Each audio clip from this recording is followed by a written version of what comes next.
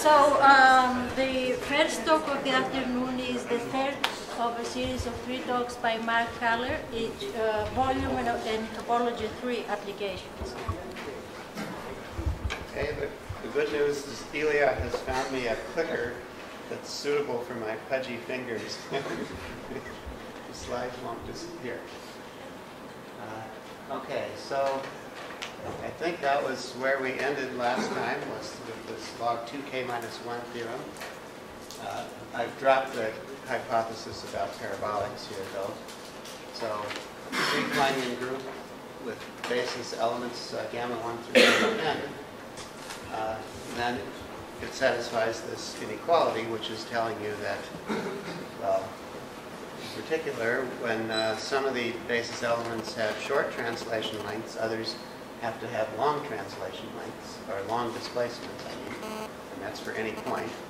And the sort of middle case, you can see that, I mean, when they're all equal, you get log 2k minus 1. So at least one of the basis elements has to move every point a distance at least log 2k minus 1. So I want to try to apply it to geometry now. So let me make this definition. So say that a group is k-free if it has the property that anytime you take a set of k elements in the group, they'll generate a free group. Of course, they won't necessarily be a basis for a free group, but they will generate a free group. So in particular, that means that k-freeness is like ascending conditions. To say that it's 3 free is stronger than saying that it's 2 free. And we talked about this theorem last time, which says that if you take a closed hyperbolic 3-manifold, then you have these two possibilities. Either the fundamental group is 2 free, or the manifold is finitely covered by something which has got a 2-generator fundamental. There's really a more general version of this if you assume that there aren't any surface groups inside the fundamental group up to genus K, and that every K-generator subgroup has infinite index, then you can conclude that the fundamental group is K-free. So that's maybe a mysterious condition, this K-freeness, but I just wanted to point out that it is something that you can verify concretely. So, for example, if the rational homology has rank bigger than k, that's going to tell you that every k-generator subgroup will have infinite index. And then if you also knew that there weren't surface groups inside the fundamental group, you could conclude it was k-free. And, well, in our case, I'm mostly interested in, so far in the beginning with the 2 free condition, but I'm going to discuss 3 free and 4 free as well. So there's also a mod P test. Yeah, question? How does this theorem notify the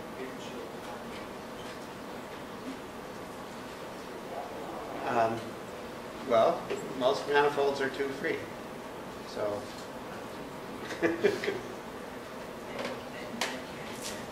so it's not telling you anything about the homology of the cover or anything like that.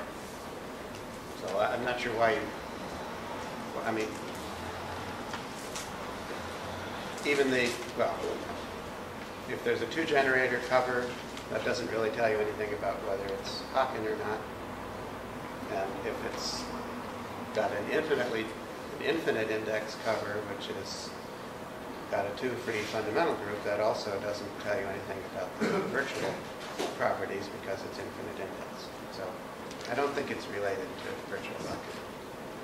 It's just saying that if you don't have any tori, then when you take the covering space corresponding to a 2-generator subgroup and it's infinite, it's not compact, then it's really a genus 2 handle body. Okay, so you can test this condition with mod P homology as well. If you have mod P homology of rank k plus 1 for some prime, and k generator subgroups will have infinite index. The strategy of the proof is, well, the k generator subgroup is going to lift to a p-fold cover because of the rank condition. The p-fold cover might have homology of rank 1 less, but you're starting out with 1 extra, and then you have to argue that as you keep taking p-fold covers, the homology increases after the second step.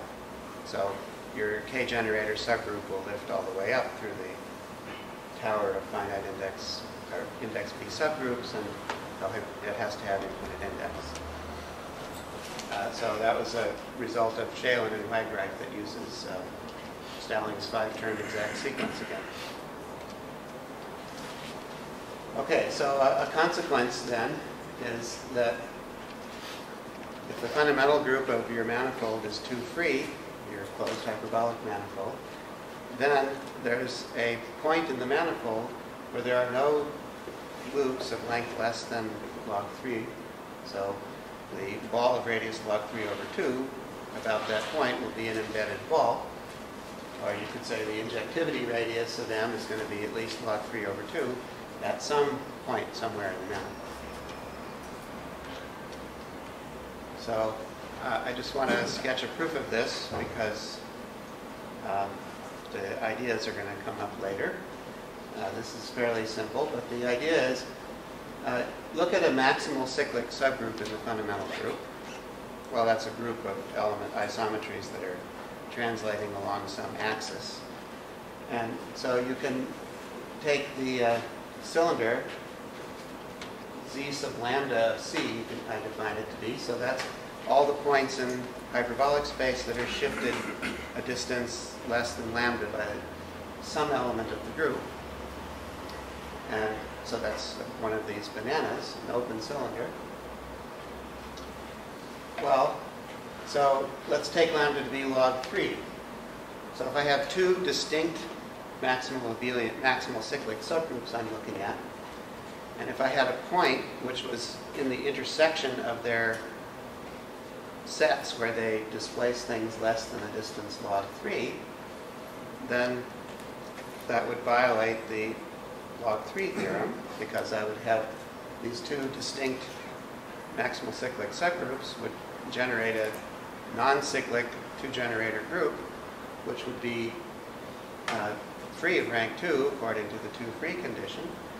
But I found a point inside both cylinders, so that means I found a point that was translated less than log 3 by both of the generators of that free group, and that's not legal. So that means that those cylinders, the log 3 displacement cylinders, have to all be disjoint. Well, you can't cover hyperbolic space with a family of disjoint open cylinders. So somewhere there's a point that's not in any of these log 3 displacement cylinders, and that's going to be the place where every element of the group moves at more than log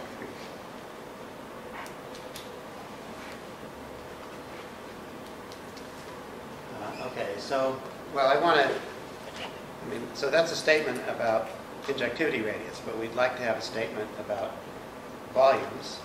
And so for that, I need a little sort of classical geometry. And then I'll add some less classical geometry and get an improvement over what we get here. But let's take this situation first. So we know that we have a ball of a certain size embedded in the manifold. So now lift that ball up to hyperbolic space. Look at all of its lifts.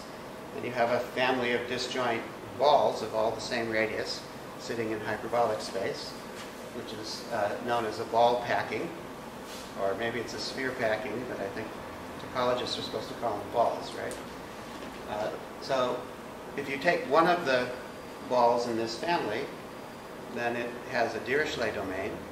That means take all the points which are closer to the center of that ball than to any of the other centers, or less than or equal.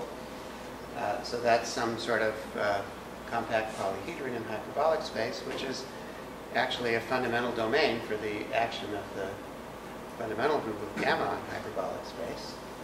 So if you want to compute the volume of the manifold, you could equally well compute the volume of the Dirichlet domain of the ball packing that you get. But the point is that's going to be bigger than the ball because it's a polyhedron, and the ball is, sitting inside of it, but there are these corners that stick out and so on. Now you'd like to quantify exactly how much it's bigger if you want to get a volume estimate. So this is a theorem of Boruchki. So he gives an estimate for the density of a ball packing in hyperbolic space. It's an n-dimensional theorem actually, but just stating it for 3. I made a policy of not writing down formulas for functions, but that doesn't mean the formulas don't exist. So he shows that the volume of the Dirichlet domain is at least the volume of the ball divided by some density function that there's an explicit formula for, but I'm not writing it down. So anytime you find one of these points where the injectivity radius is such and such, then you get a volume estimate, which is strictly bigger than the volume of the ball by some quantitative amount. And in this case, the way it works is if the fundamental group is 2 free, so you have a point where the injectivity radius is log 3 over 2, then you can calculate this function d at that radius.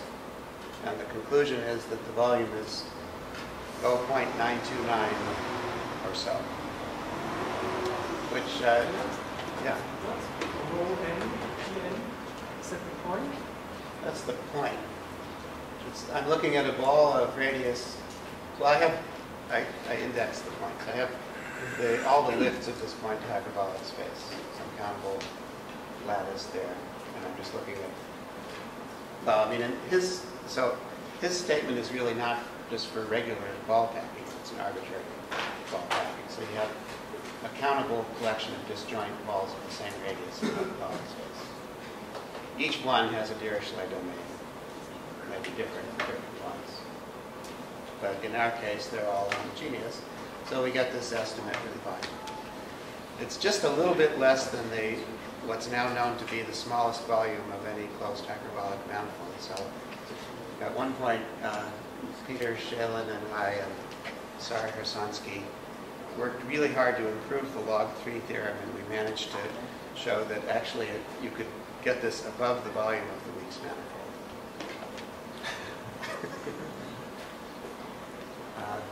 Okay, so while I'm at it, there are other kinds of packing estimates in the world.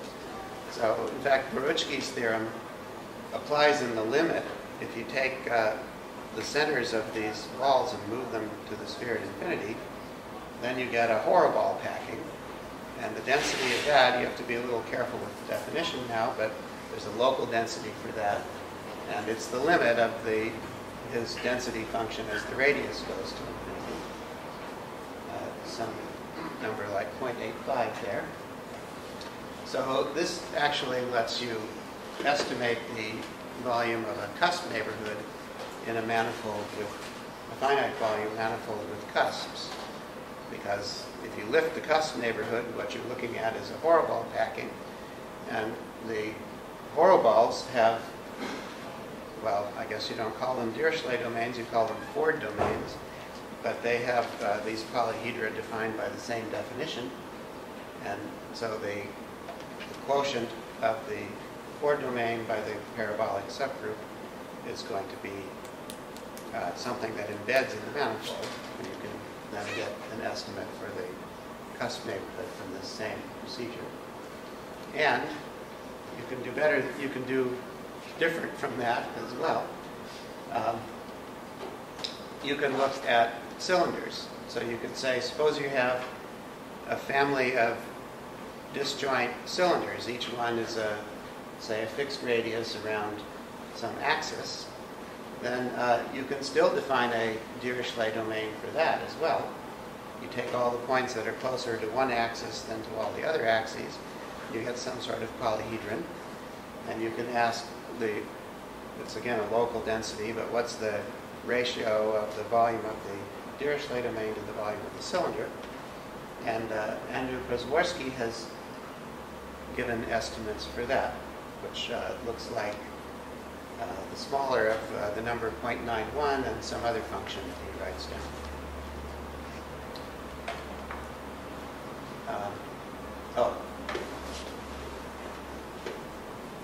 Oh yeah, I did give a corollary about volumes, right? Yes. So we have a corollary which gives the volume of a 2-free manifold just from the sphere packing. So now I want to actually go a little further and get a better estimate for the volume of a 2-free manifold by using some fancier stuff.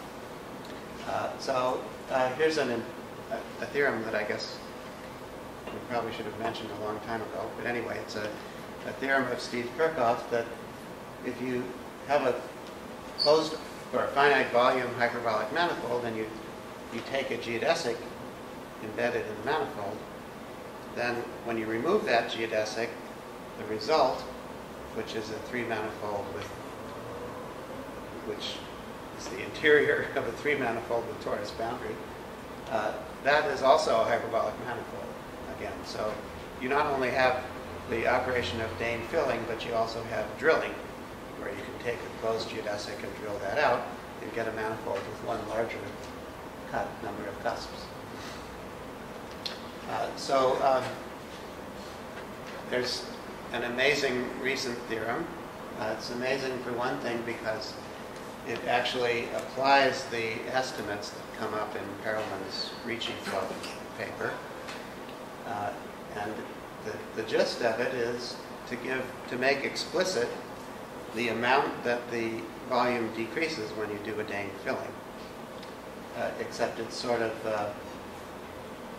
done the other way around. So you're doing it drilling instead. So the theorem is if you start with a closed oriented hyperbolic 3-manifold and you take the shortest geodesic in the manifold and drill it out, so then you get a manifold which has one cusp. How are the two volumes related?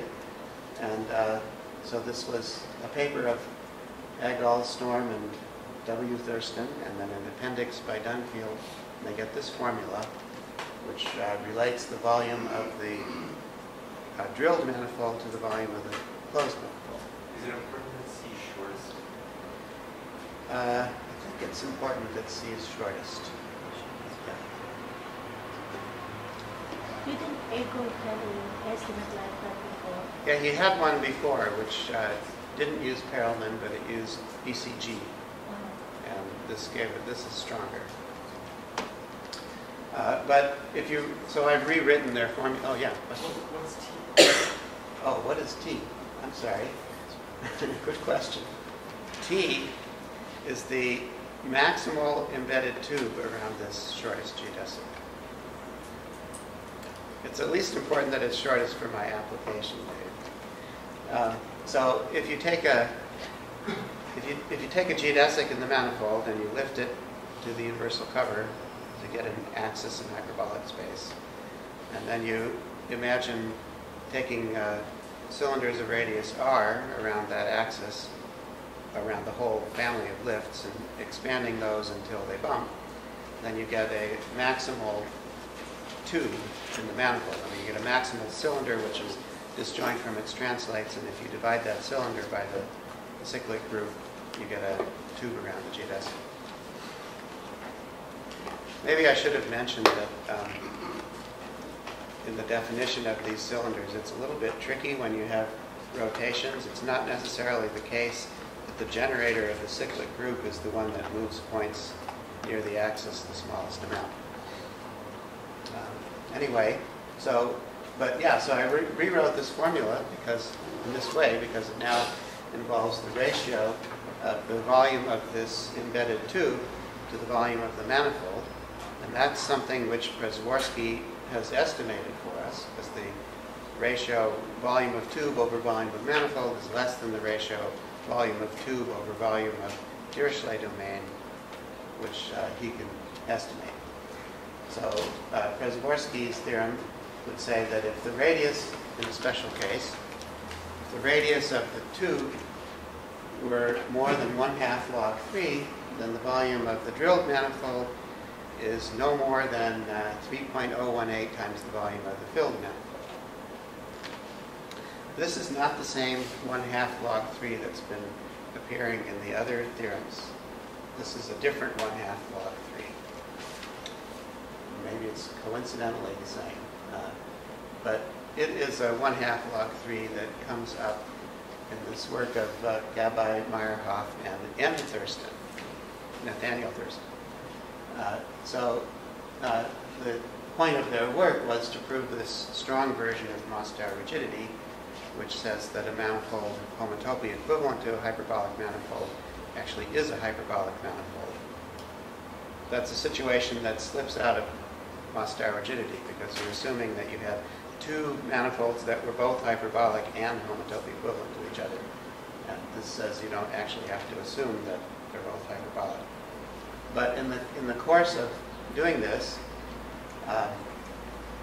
there's one part of this proof which is a huge calculation that essentially runs through all two-generator Kleinian groups in a certain sense, like I mentioned last time.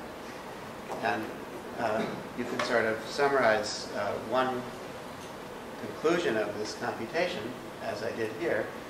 So if you take the shortest geodesic in the manifold, what they prove is that generically the largest tube around the shortest geodesic will have radius at least 1/2 log 3. That's why it's a different 1/2 log 3.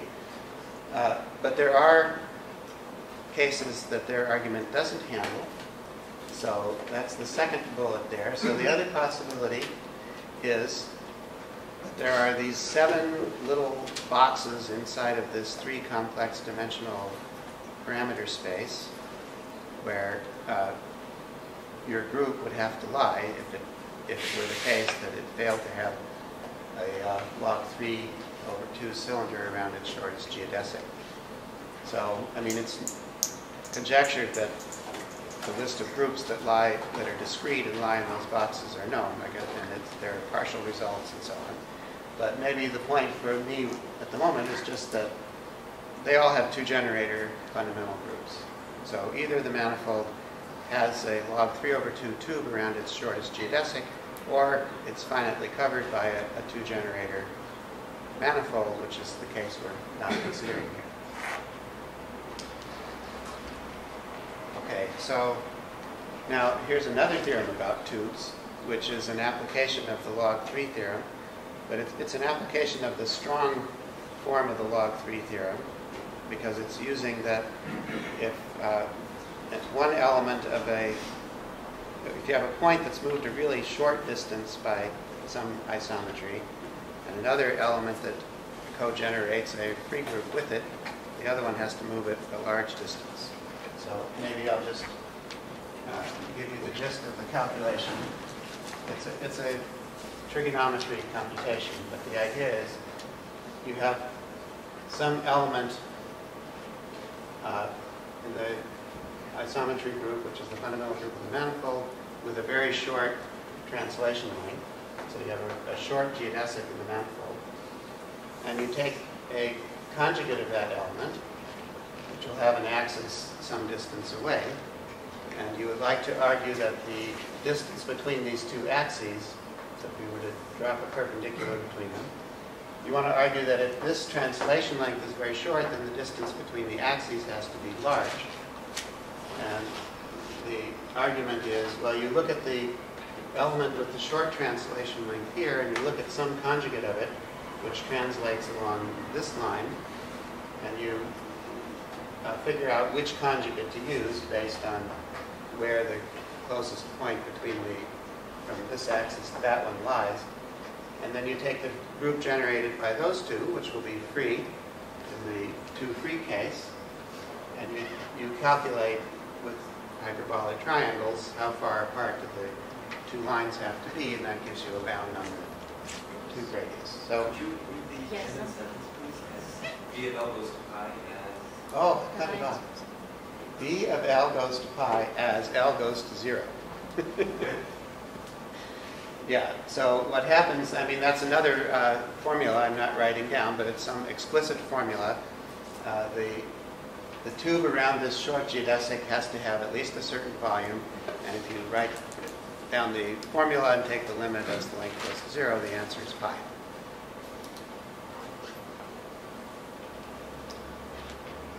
Okay, so with this we could give a stronger estimate of the volume in the two-free case. So this is not the strongest theorem that we proved here, but it's a result with Ian Agel and Peter Shalin.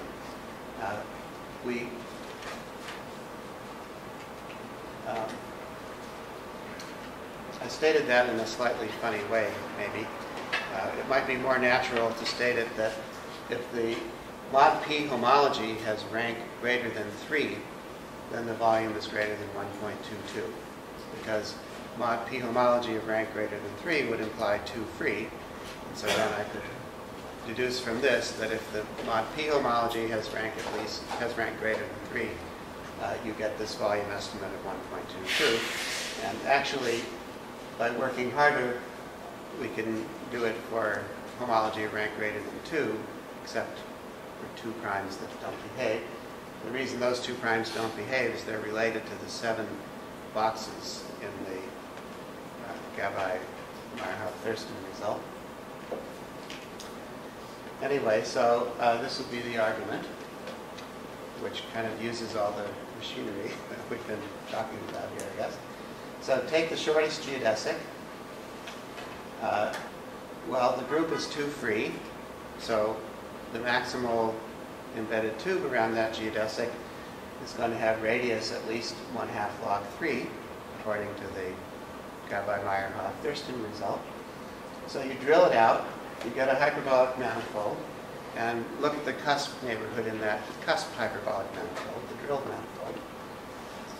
Well, if you're a little bit careful about choosing framings, you can always find infinitely many different Dane fillings that you can do to get closed manifolds that still have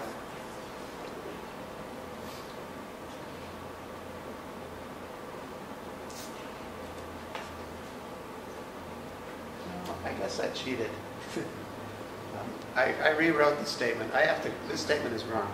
The statement should assume, like I said, that the homology is, with mod P coefficients, is at least 4. I'm really using that. It implies 2 free, but I didn't state it there.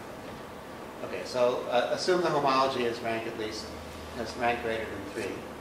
So then if you do the Dane fillings in the right way, they will also have plenty of homology, because you can just kill off something which is P times some element of the peripheral subgroup. It won't affect the homology. So you'll be able to conclude that the fundamental group is 2 free from the homology condition. And then apply the hyperbolic Dane filling theorem. So this will say that when these this infinite sequence of coefficients, when they get large, then you're going to get hyperbolic manifolds, first of all. And second of all, the lengths, when you do the filling, the lengths of the core curves inside of the filling tori are going to approach 0. And the maximal tubes around those short geodesics approach the cusp neighborhood in this cusp manifold that you get by drilling. So that means that the cusp manifold has a cusp neighborhood of volume at least pi by taking the limit. And so you do the calculation. The volume of the drilled manifold is at least pi over the density of a Horoball packing. But on the other hand, it's less than 3.018 times the volume of the filled manifold. And when you do the division, you get an estimate of like 1.22, which is actually fairly close among, if you look at the stronger version of this theorem, which deals with mod P homology of rank at least 2.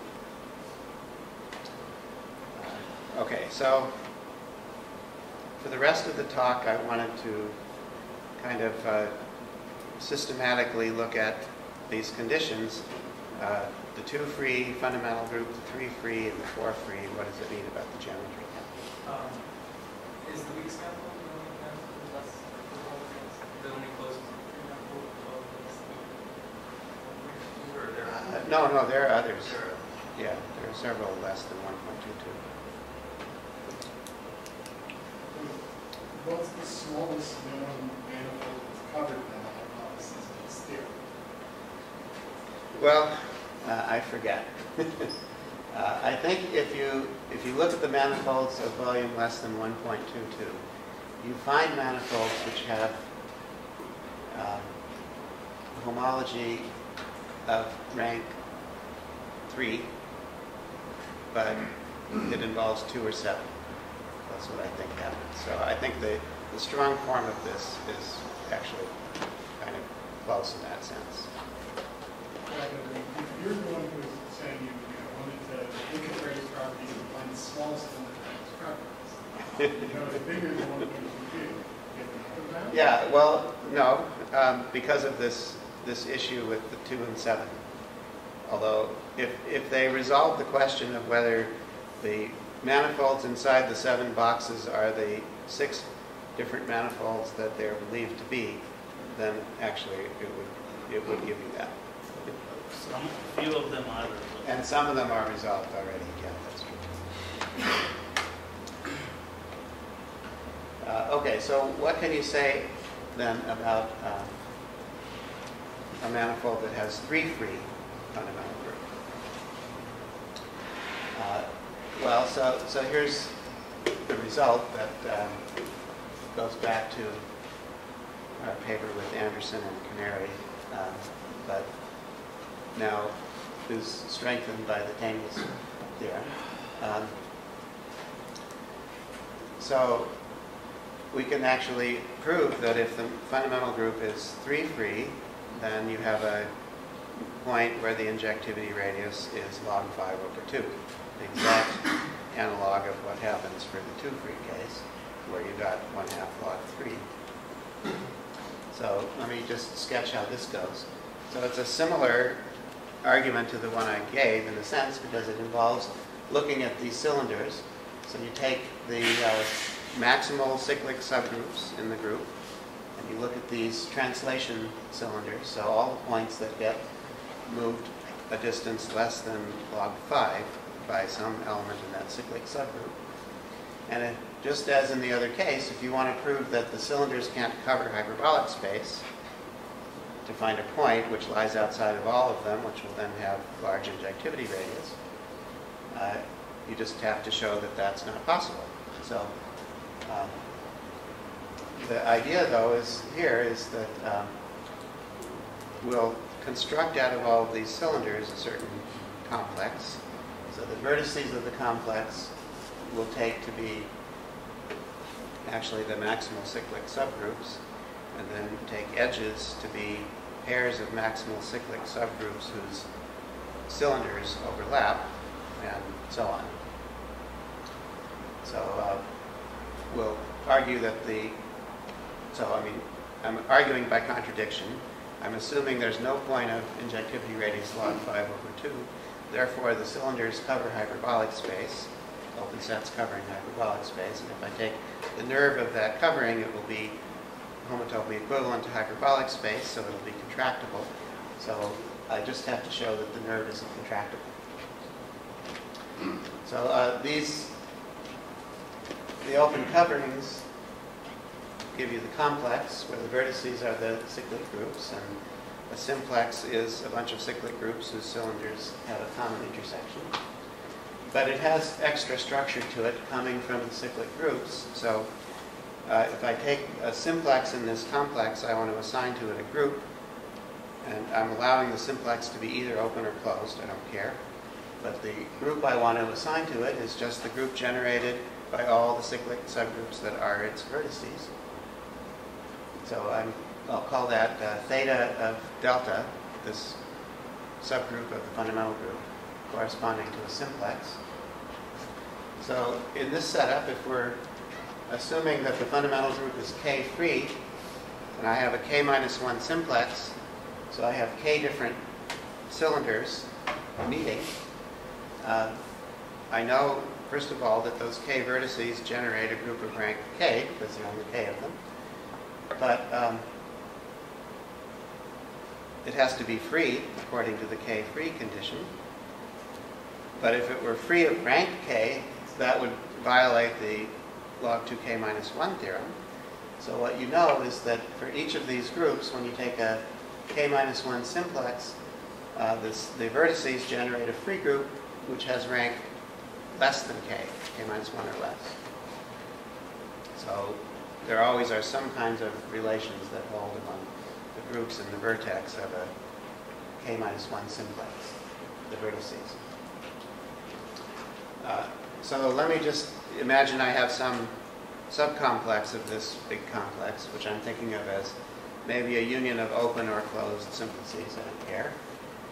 Then I can assign to that subset a group, which is a group generated by all the vertices of all the open or closed simplexes in the set. Okay, so I need one more definition here. A group will be said to have local rank at most R if every finitely generated subgroup is actually inside of a finitely generated subgroup of rank at most R.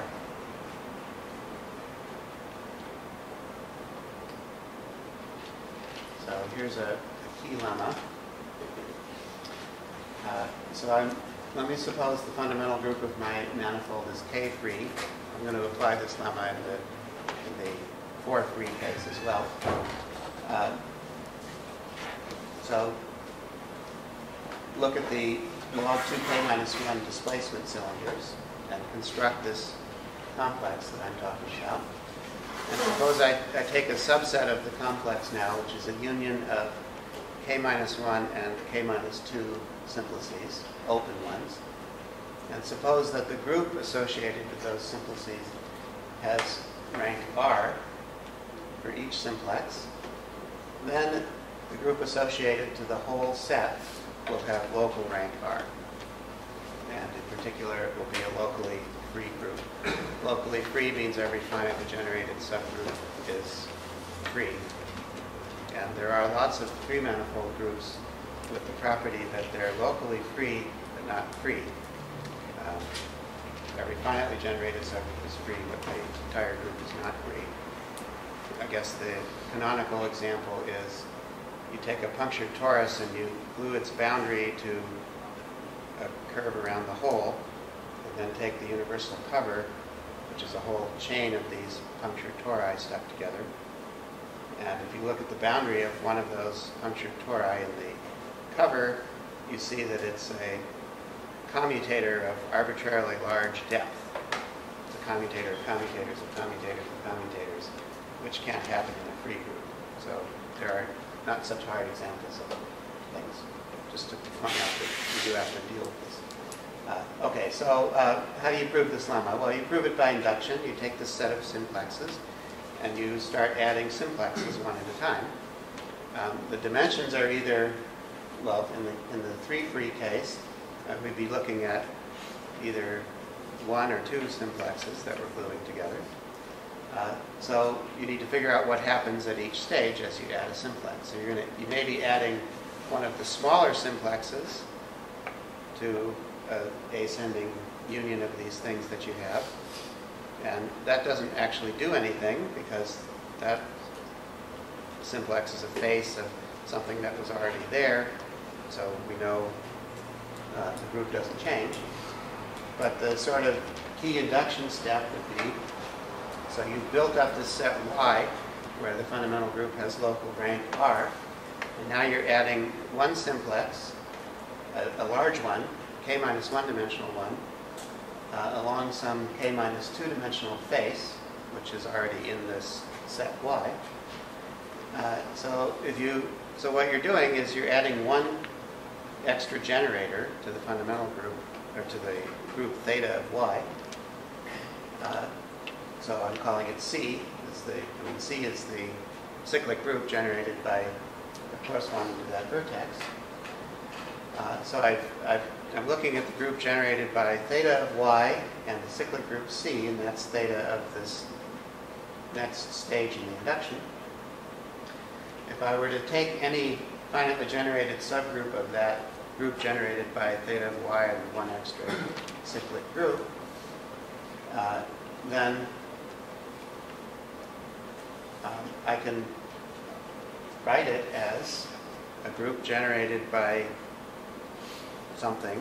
I'm going to group B, which is inside of theta of y together with this new cyclic group that I added. And by induction, I know that the group B is free and it has rank at most r. So the question is, would it be possible for the rank to actually increase when you have this extra cyclic group? Well, if it did, then the whole mess that you have here would be a free product of something with a cyclic group. And inside of that, you would have seen that for your simplex, you had a free product of the face group with another cyclic group, and the rank increased. But we're assuming that all the simplices have rank at most r, so that would be a contradiction to this assumption that every simplex has rank r. Okay, so that's a sort of group theoretic complex of groups kind of argument. So now we can argue that 3 free manifolds have to have points where the injectivity radius is log 5 over 2. So it fits into this lemma. You look at all of the open 1 and 2 simplexes, so I'm leaving out the vertices here. I have to make an argument about that. So the log 3 theorem is going to say that for a 2 simplex, you have a free group, and it can't be abelian because it's generated by distinct cyclic subgroups, so it's actually free of rank 2. And also for 1 simplex, it's going to be free of rank 2. It can't be free of rank 3 for a 2 simplex because that would violate the log 3 theorem. So you have to make an argument about the complex now using the fact that if you want to understand the link of a vertex in this complex, you're really looking at the nerve of a covering of the boundary of a cylinder by intersections with other cylinders. And you have to argue that that's connected, which would mean that you can throw out the vertices and still get something connected. And on the other hand, the lemma we just proved shows that this whole fundamental group has local rank 2. So every finitely generated subgroup is contained inside of a subgroup with 2 generators. And the group that we constructed out of gluing together all of these cyclic groups was invariant under conjugation by the fundamental group of the manifold, because we took all axes. So it actually gives you a normal subgroup of the fundamental group, and then you need a lemma. If you have a k-free group with a normal subgroup, which has local rank at most k, then the whole thing has local rank. Well, if the normal subgroup has rank smaller than k, then the whole thing has rank at most k. So the conclusion is fundamental group of the manifold is a free group of rank 2. It's generated by 2 elements. It's contained inside of a 2-generator group, and therefore would have to be free of rank 2. So the cylinders can't cover. Okay, so let me just try to say what happens if you now assume that the fundamental group is 4 free. So we'd be looking at log 7 instead of log 5 now. So, you know, it would be great if you could prove that when you take the log 7 displacement cylinders, they can't possibly cover hyperbolic space, because then you would get a point of injectivity radius log 7 over 2, and then you could get a pretty nice volume estimate, 5.7 or so. But that doesn't seem to be plausible. So what happens instead is that we can prove that there's some point in hyperbolic space which lies in only one cylinder. You can't cover hyperbolic space doubly by these log 7 displacement cylinders. This is going to use the same kind of argument as before. So, I mean, the geometric condition this means is that anytime, if you're going to find a point in the manifold which has the property that if I take any 2 geodesics of length less than log 7, at that point they have to commute with each other. So it's kind of a one-point Margulis number for just that one point. So we call that a lambda semi-thick point. And then we proved two theorems about this.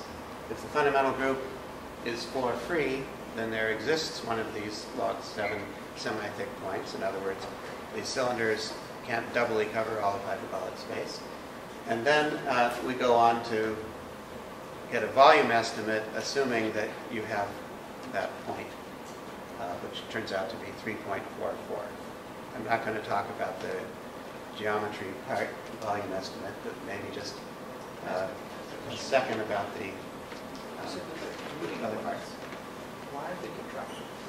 If you're less than this length, you can't assume they're contracted. No, you can have geodesics of length less than log 7 over 2. Closed geodesics. Well, they're loops, yeah. And so this is saying that if you have 2 of them, they commute.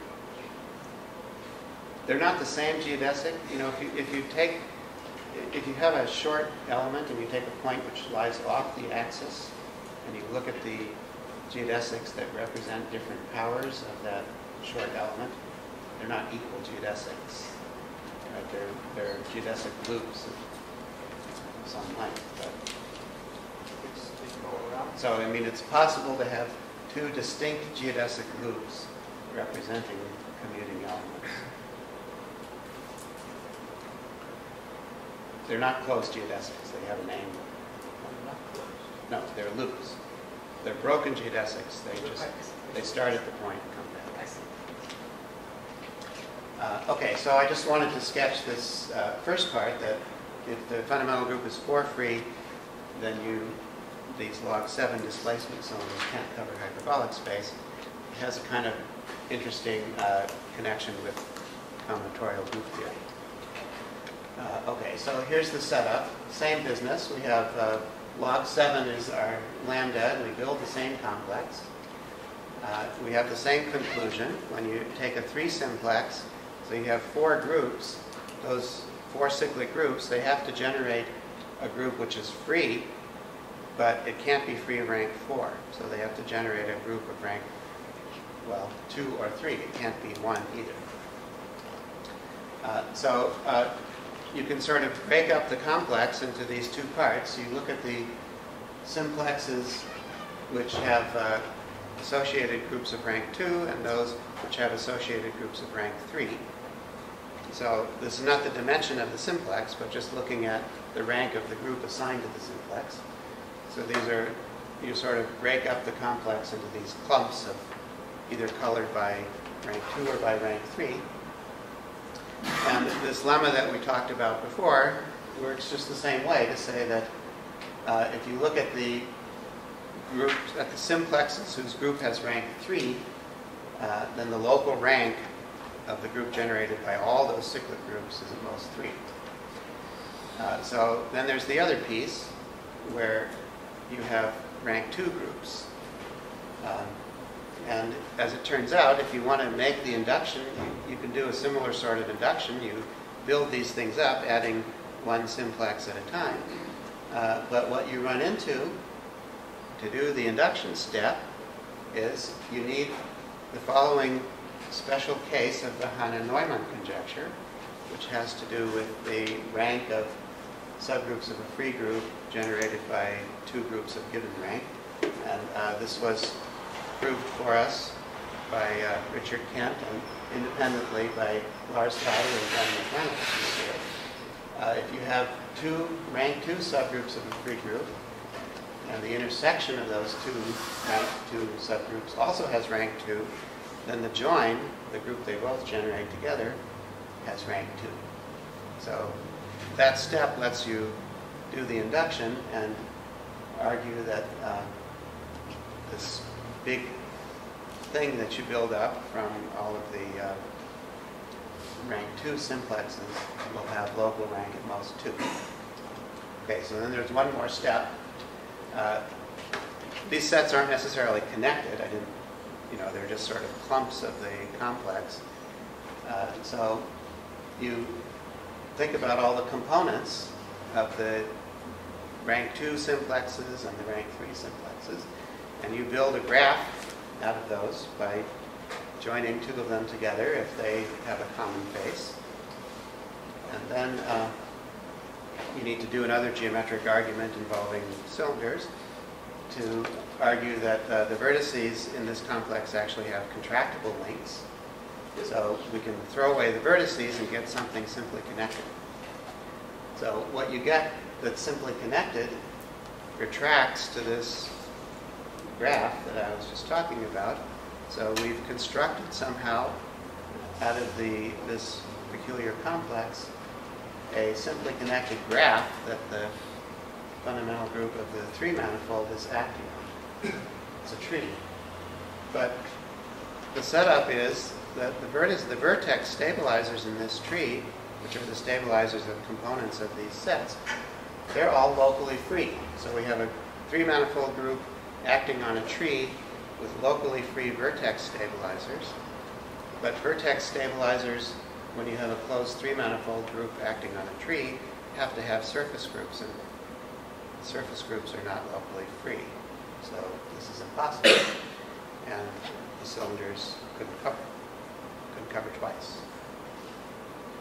And I'm skipping the geometric consequences of having a log 7 semi-thick point, so that's the end.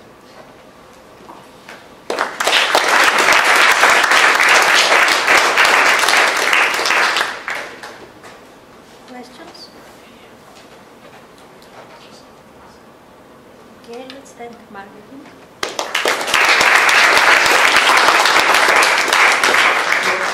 you want to say a few words about the software session? Just to advertise it? Well, yeah, so what should we say about the software session? So, It might be a good idea to bring your computer to the software session. Is it here in this room? So just before you go, just so you're aware, Marc will give the next talk at this time. It will be a special software session on Or tomorrow? tomorrow. Okay. Tomorrow, about software related to geometry. Yeah, maybe I should ask a question. How many people here have ever used this infamous SnapP program? Or how many have not? Okay, thanks. Well, I'll incorporate that into the presentation. So should we someone download it on the Get computer?